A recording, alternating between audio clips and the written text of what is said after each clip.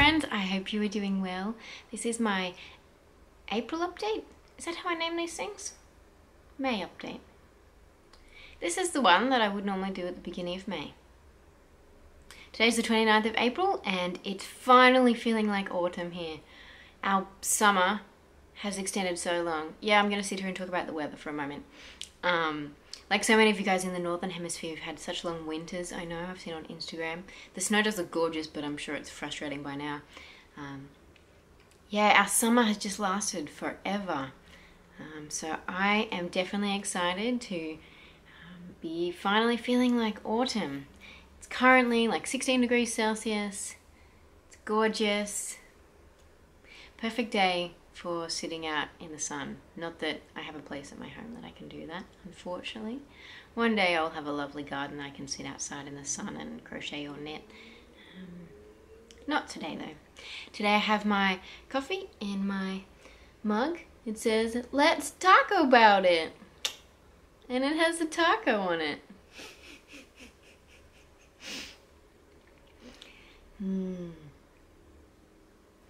So, couple of things first. The blur along is going really well. If you are not involved in our group on Ravelry, head over to Earl Crochet community where you can see all the lovely photos of everyone's blurs they've been making. There's a chatter thread and a finished objects thread. So if you are finished your blur soon, make sure you post that in the finished objects thread. I'll leave it open until I know that, you know, even in the US and stuff, the 30th of April is finished, just so that everyone, you know, has enough time. So that'll probably be about Tuesday Australian time if you're in Australia. And I'll probably give out some prizes for that later. I'm not sure when I'll get a chance. This week my work schedule's a bit unusual. I'm doing some afternoon shifts and then some 9 to 5s, which I don't normally work 9 to 5. And it means I don't have half a day to crochet. It just seems weird. I'll probably still get up early and crochet before work.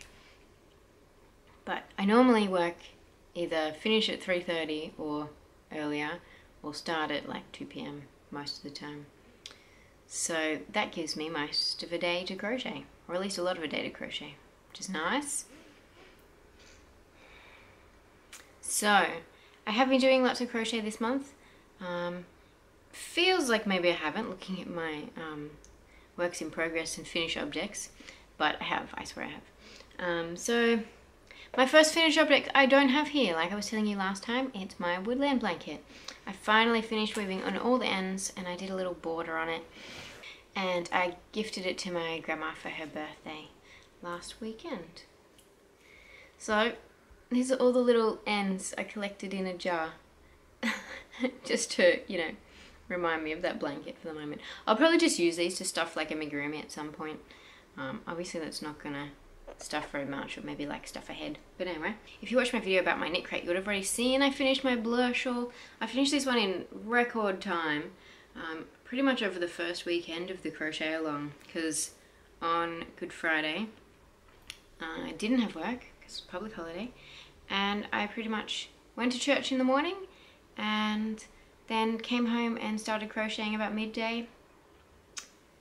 Did a few things in the evening, including like a video chat with some friends of mine, and yeah, so I pretty much just crocheted all of that time from about midday until midnight. So on Good Friday I got up to, so we started up here and then I got up to about here, so it's quite a lot. Got up to introducing my 4th colour.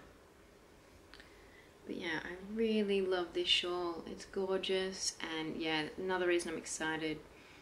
It's finally autumn. I can't really put it on with my jumper. Oh, I forgot to say what I'm wearing. This is my colour block jumper. It's my colour block jumper by Heaton. I was going to use the Heaton yarn, but Spotlight didn't have it. So this is using Peyton's Extra Fine Merino, which now Spotlight doesn't stock that either, which is sad. But it's gorgeous. I'm going to be super paranoid about leaving the house in it because it's expensive yarn that easily catches on things. Yes, I do like it with this collar. I think I have to get a couple more like cute little collared shirts to wear with it. And I really want to like either make or knit just a solid mustard jumper. There was this mustard jumper in a shop here that I nearly bought like on a few different occasions, but it wasn't actually quite what I wanted. I want, yeah, like something kind of maybe knitted or crocheted or something like that. But this one is just like one of those hoodie sloppy Joe ones with a hood. But yeah, I'm really enjoying this one and I can finally wear it. So that's really exciting. But yeah, gonna have to buy some big coloured shirts because I think this looks real cute. I like the lace collar. This top is actually like, just got the lace collar and then it's like a sheer kind of tank top, which I like wearing in summer with a singlet underneath. But now I can wear it in winter too. I'll probably wear another shirt underneath this because otherwise like the breeze will just blow through all the holes. I don't know if I told you guys, but years ago when I first started crocheting, I bought some wool because a pattern recommended a specific wool as opposed to like acrylic yarn. And it's a shrug and I cannot wear it without like a layer of clothing underneath. I can't have it touching my skin. So when I have worn it, I've worn like a long sleeve top and then I wore a jumper as well and like a light kind of scarf around my neck, not like a crocheted or knitted scarf, just a fabric one. And then I wore the shrug just to like, for a bit of insulation really. But the wool, I can't stand the wool, and so for years I wouldn't buy wool because I thought I didn't like it. Turns out I just don't like cheap wool that's scratchy. Because yeah, this is wool and it's gorgeous. 75% wool and 25% nylon. The first two colours have cashmere in them as well. I'm sure you've heard me talk enough about where all this yarn is from, but I'm just going to say it again. These two colours are from Saltwater Yarns. This blue and this purple, which are gorgeous, are from Circus 20 Handmade, and this one is from Mahogany Turtle. Just lovely. And this is also 100% merino wool. It's gorgeous. So I've got something else that's sort of a finished object. The other day I was looking for something to work on. On Friday I was at work from 5 AM till 12:30, and so often I'll just come home and sit on the couch and spend all afternoon trying not to fall asleep, which really frustrates me because then I just feel like I'm wasting time. I don't know what other people spend all of their time doing, because if I were not crocheting or knitting, I just feel like I am, yeah, wasting my time doing nothing. I suppose people actually go out and socialise with friends. That's what my husband said. I apparently don't do that very much. Anyway, so on Friday, I finally picked up this book. Like, I've had it for months, but I finally decided to pick it up and actually make something from it. So this is Round and Round the Crochet Hook by Emily Littlefair. On Instagram, she's the Loopy Stitch. And you may remember a few months ago, if you've watched some of my older videos, I made Connie's Ray of Hope, and Emily also designed that, and she ran the crochet along for it. And yeah, this book is gorgeous. Like, the idea is mostly these, I think these are all like mandala type designs, and they're all round, hence the round the crochet hook. So there's blanket, there's like, I think that one's a cushion, and there's a placemat, and there's little coasters, and all sorts of other little motifs you could even use for anything. And here's the back. I'll show you the back. This is gorgeous. Yeah, see, she's got these two blankets. They're the same blanket, just in different colours. And I think she lists all the yarn she's used for it. She uses mostly the Natura cotton in a few different sizes. So there's the XL one, which is this project, and I haven't used the Natura cotton XL. I have used the Natura cotton for a project, but I pulled that out, and I still need to use the yarn for something else because it is lovely yarn. Oh, it's DMC Natura cotton. DMC is the brand. But yeah, I'll show you like just some of the photos from the beginning that has like the contents and stuff. So these are gorgeous. And if you want to get this book, I'll put a link to Amazon down below, and that'll be an affiliate link, so I will earn a small commission from that if you are interested, and that would be a great way to support my little channel that's slowly growing. And yeah, look, there's some gorgeous patterns in here. I really like that this content just has all the pictures and the page number. So you just pick a picture and go to that page number. So I picked these lovely little coasters. And they are on page 44. Oh yeah, so here's all the instructions for the blanket. You can actually see that there. There's very detailed instructions about all that.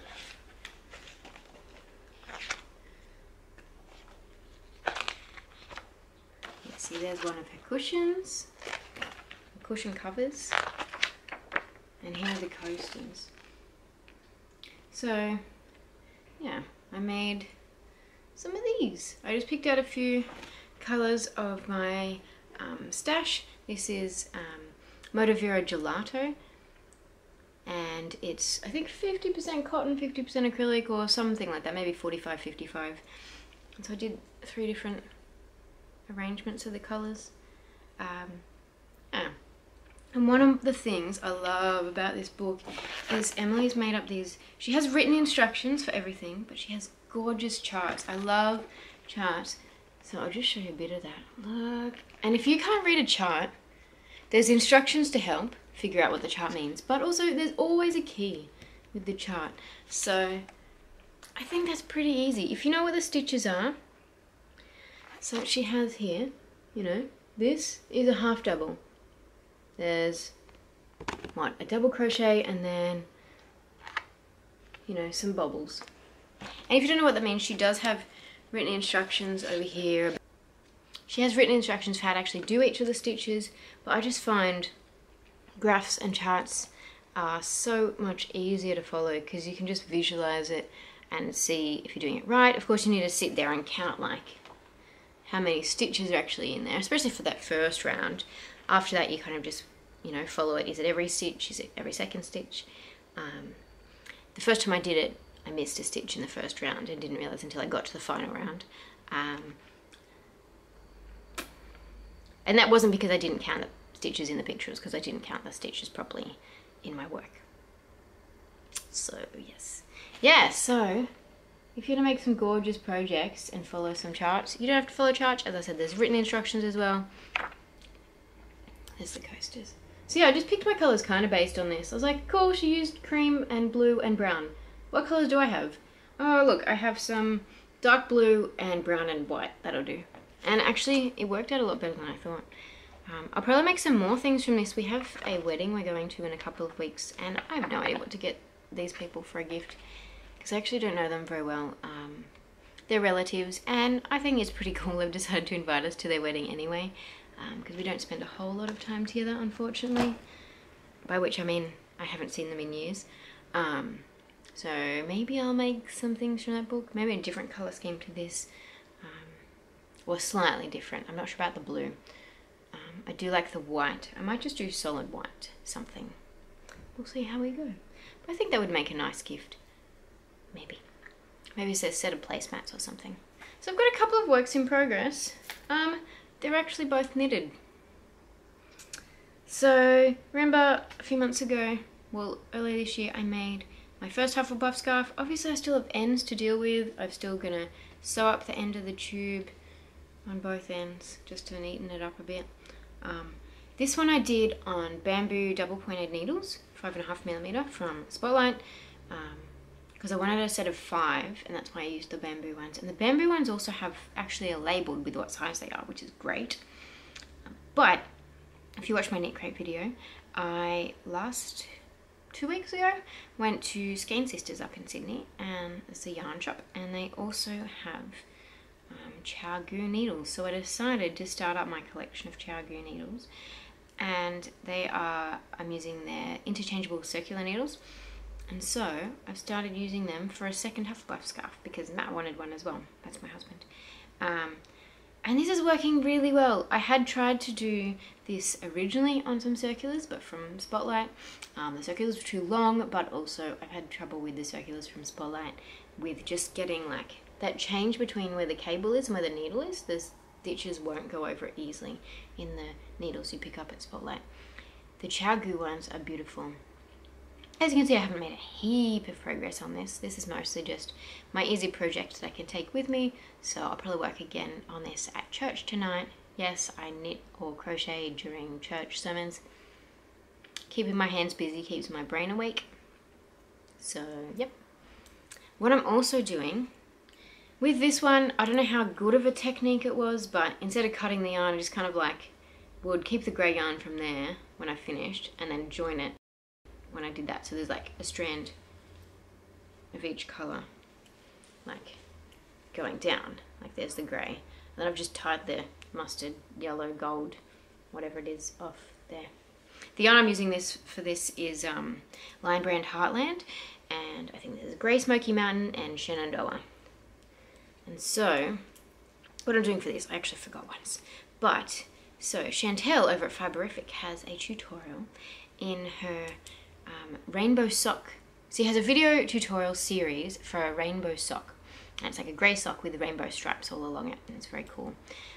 And the tutorial like shows you a few things, including like how to do a jogless stripe so that you can't see where you started a new colour. I'll just see if I can. Oh yeah, so where I start the new colour is under this. So somewhere around there and somewhere around there. Can you tell? No, you can't see. It just looks like it goes straight across. So I've been using her tutorial to do that, which is cool. Also, to kind of, I've been cutting the yarn and weaving in the ends a little bit when I remember. I don't think I've remembered every time. Oh, maybe I have. Yeah, so I've kind of weaved in each of the ends along there as I do it. So this is where I've changed colour, but then my ends come out over here. So that's where I changed colour, underneath the stitch marker. And yeah, this is where the ends come out. So I've been weaving them in, which is cool, using Chantel's tutorial. I will link that down below as well. She's over there at Fiberific, and she actually has a website as well where she sells hand-dyed yarn and chagu needles and lots of other bits and pieces. She sells stuff for spinning yarn and all sorts of things. Her website's actually been down at the moment, or recently, so I'm not sure if that's back up, but definitely check out her YouTube channel. She does like live streams on YouTube every so often. Anyway, yes, and she's great.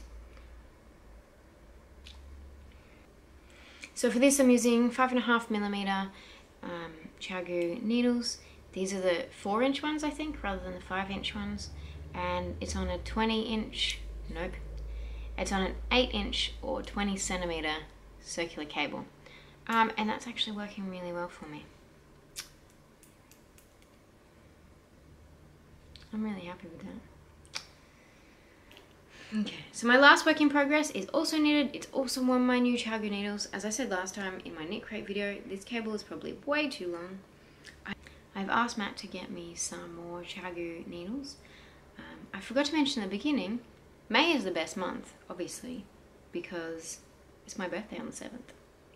So that's why Matt will be, hopefully, getting me more chagu needles. But I don't think he's ordered them yet, and, well, the 7th is like a week away.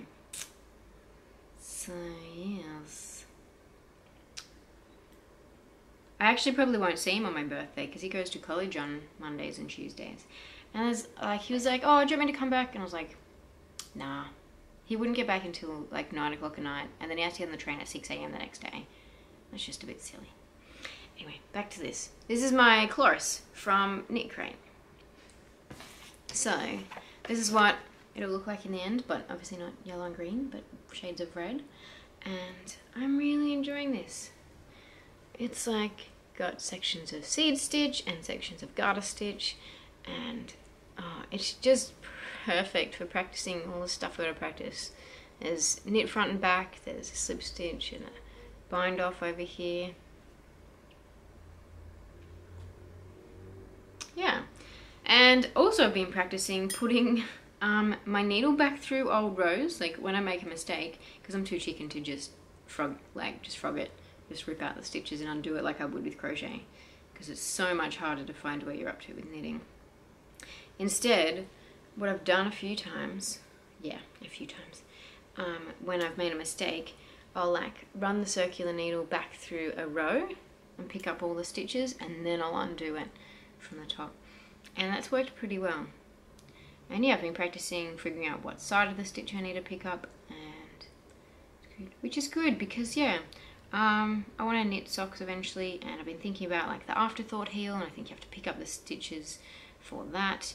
I'm just pulling out a purple hair here from my scarf, because you know that happens. Oh, I do actually have another work in progress, and it's crochet. This one has been hanging around for a while. So yeah, I started this one ages ago. I actually promised it to someone, and it's my Call the Midwife diamond blanket. I'm just looking at it now. I've got a feeling I've made a mistake. Yeah. Oh no, that's the bottom. It's fine. There we go. That's where the edge I'm working on.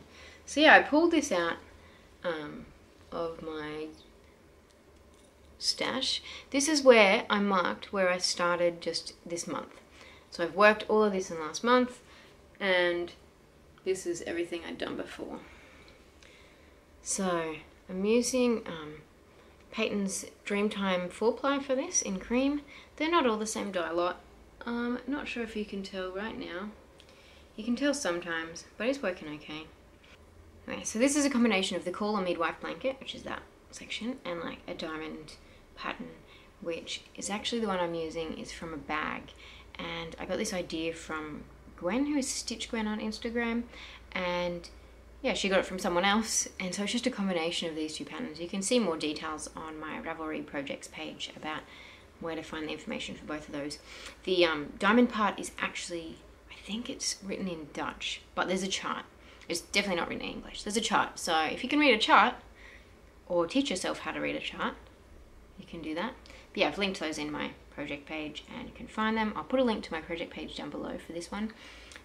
Actually, I might put more detailed show notes over on my blog, and then you'll figure it out. There'll be links down below. So yes, and what I've been doing is this is excellent because I put it down for so long. I have this little ball of yarn, which I think that's going to be backwards, won't it? And it says 3mm, and it's orange, so it matches my clover hook, which is orange and 3mm, which is exciting. I love my clover hooks. Yeah, so here's my 3mm little ball of yarn, a stitch marker that I made from like Trinket ink plastic and coloured pencils. And here's my 3mm clover crochet hook. I've heard in the US you guys don't have 3mm hooks that often, which is bizarre. But anyway, yeah, so, oops, always dropping things. Here it is. I think that matches pretty well. So I made a few of these actually in a few different sizes, but this is one I've used the most. Pretty much just because I've had it attached to this project since I made it. So yeah, currently using that as like a progress keeper is what it's called. So I know how far I've worked since I picked it up again. Although I could probably tell because my tension has changed dramatically. Actually, you maybe can't tell there, but if you fold it, you can tell. I can tell. Doesn't matter if you can't tell, but I can tell. That's the important thing, right? Okay. Because I got distracted, remembering I had another work in progress, I forgot to say, with the Knit Crate, if you want to order it, you can get 20% off, as I said in my Knit Crate video. You can get 20% off using my link, which I'll share down below, and the code EarlGray20. Make sure you put that code in, and you'll get 20% off, and make sure you use my link, and that'll help me earn a small amount of money, which is lovely. This, of course, isn't my regular job. I have a full-time job, but I would like to make crocheting and crochet designing and that sort of thing slightly more of a thing I can do more regularly, especially hopefully once Matt is currently studying, but maybe once he starts working we could do in a different arrangement. But anyway, you don't need to know all the details. Knit Crate. If you order before the end of April, you can get the Golden Hour box. This is one of the boxes. This is the membership box or membership crate. There are a few others which I've shown images of in my Knit Crate video, which you can watch, and you can, yeah, if you order before the end of April, you can get the Golden Hour themed boxes. If you order in May, you will get the May box, which will be different. So you can order at the beginning of May and get a surprise, or you could hang out until I get my box and I'll show you what I get. Next month I am getting the Artisan Sock Crate box, which has some sock yarn and a sock pattern, and that will be knitting as well. This one, the Knit Crate box, comes with the crochet pattern. The crochet pattern was also gorgeous. I just decided that maybe I'll save that pattern for some different yarn, and so I'm making the knitted pattern. So, and the crate has instructions to download both of these patterns from Ravelry, and there's a code that makes it free when you get the crate. I think you can also buy them just straight out. So yeah, if you want one of these, one of the Golden Hour boxes from March. Nope, not March. March was a long time ago. If you want one of the Golden Hour boxes from April, order before the end of April. I'm pretty sure that's how it works. If you want a surprise, order at the beginning of May. I'm looking forward to my next box. See what's in it. See what the Artisan Sock Crate is like. And I'll be able to show you guys that. I've also been thinking, I've got lots of things I'm thinking of. Using some of this yarn, because I have a whole bunch, but I'm going to need to buy more, and I'm not sure Spotlight, because this is Peyton's. This is the Peyton's Extra Fine Merino that they've stopped stocking. And this is the Peyton's Dreamtime 4-ply. I'm not certain they still have it, but I need more, because I've started working up a little swatch that might turn into a design soon. I'm not going to show you, because I want it to be a surprise. But I need more of this yarn. This is a 4-ply or a fingering weight yarn, depending on, what you want to call it, or a sock weight yarn. I think that's the same thing. I never know. It's so confusing because the US and the UK and Australia all kind of seem to refer to different things. Australia refers to plies, which is kind of dumb because a ply is usually how many threads are twisted together, but in Australian yarn weights, it's usually not. So like, this is 8-ply, but I've no idea how yarn works. Anyway, I do like the Peyton's yarn. They make lovely yarns. But I think they've recently had a change in ownership. The Australian Wool Mill or something like that. There's been a change of ownership of Australian yarns recently.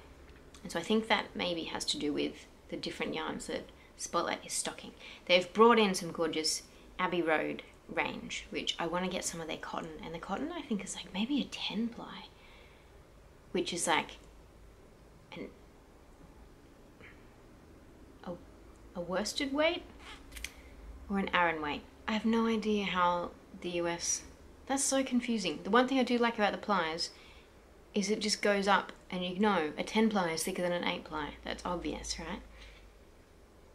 Whereas I know a DK is an 8-ply, a double knit. Then there's, I think then there's worsted weight is like a 10-ply and an Aran weight is a 12-ply. I could just look this up, but I don't know. And then I think between bulky and chunky, they change between the US and the UK as well, so who knows? What was I talking about? Yeah, I've been designing a thing, so hang out for that. I'm really keen. I've been to get some patterns out. I've been going through some of all the scribbled notes I have through a few of my notebooks and in my phone. I keep notes on my phone where I write up some patterns sometimes, and I really want to get those written up correctly. I might get a few pattern testers. That won't be happening soon, so don't tell me you want a pattern test yet. I'll let you know when. Maybe on Ravelry. I might set up a thread. I'll probably let you know other ways. But yeah, probably get some pattern testers, just like a couple for each pattern, because I've got a few. And then I'll format them all nicely and hopefully get them out. I have been thinking of trying to submit them to magazines. But I listened to a podcast yesterday from Be Hooked podcast. I think where she talked to Selena someone. Anyway, it was interesting. They were talking about submitting things to Crochet magazines, submitting designs. And yeah, it was really interesting. I'm like, I figure I might as well just try to self-publish mine because I feel like I have the skills that I can format them and make them nice looking. I have been going through all of the patterns that I have, like through the books, which is why my lounge room is now covered in all the crochet books that I own. and I've been going through all the digital patterns I own and just like making notes about what I like about each pattern, how they're formatted, the things they include, how they phrase each thing, because all of them are phrased slightly differently, even though they're all amigurumi. That's what I've been looking at. Everyone phrases it differently, which is really interesting. So I've been looking at, how I want to phrase it. So some people go into more detail, which if you know what you're doing, the more detail is not really necessary. But if you are a beginner, the more detail could be really helpful. I'm not sure. So to be honest, I think I'm probably going to end up being a bit of a perfectionist about this and just this will take me a long time to get these patterns formatted the way I want. But perhaps once I have a template, it'll be easier to get more out. So I'll do one and then I can use that template for other ones as well, for the amigurumi at least. The yarn the project that I'm using this yarn for, however, is not amigurumi. I have an idea and I've been really enjoying. I spent a few hours yesterday on Saturday just like experimenting, putting different stitches together and a few different hook sizes and different ways to do the stitches, and it's so good. I've had this design in my head for a little while, kind of hanging around, and I thought it would work one way, but actually playing with the stitches, it didn't quite work. But then I figured out a way to make it work, and I'm really excited. I'm gonna stop talking about it and teasing you guys. So, yep. What else? With it being the end of April, I'm actually doing really well. In the past few years, I've kind of been thinking, I just kind of struggle with motivation a lot throughout autumn and a little bit into winter, which I was kind of thinking was like seasonal affective disorder, if you've ever heard of that. I don't know. I think maybe I hear about things online and I'm like, I totally have that. But anyway, I've been doing a lot better this year, and maybe that's for a bunch of reasons. Maybe it's because summer's been lasting longer. So seasonal affective disorder, I mean, I haven't been diagnosed or anything. I've just read too much about it online, probably. It's mostly, basically, seasonal depression. Not that I am saying I have depression. I don't know. Anyway, often I'll struggle with motivation and that sort of stuff throughout autumn. But this year, I've been doing a lot better. Like I said, maybe because summer's lasted a lot longer. Maybe because not in the last month, but before that I was exercising a lot more than I have before. I've really cut down a fair bit on the sugar intake that I have. I don't have sugar in my tea. I have, maybe no sugar in my coffee, or maybe half a teaspoon. So it's no sugar if Matt makes it, and it's half a teaspoon if I make it. Try not to eat too much sweets and stuff like that.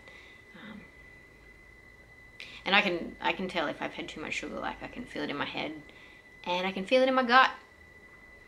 That's probably too much information. I'm gonna stop talking about my body. But yes, I'm doing well. I hope you guys are doing well as well. I hope everyone in the Northern Hemisphere is enjoying spring and the flowers and all that comes with that. And all the summery crochet projects. Get out your cotton and make whatever. I got out cotton anyway.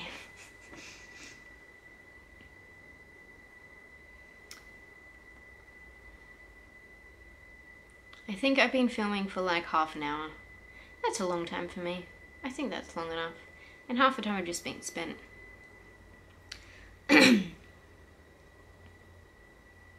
rambling. I'm pretty much just rambling now.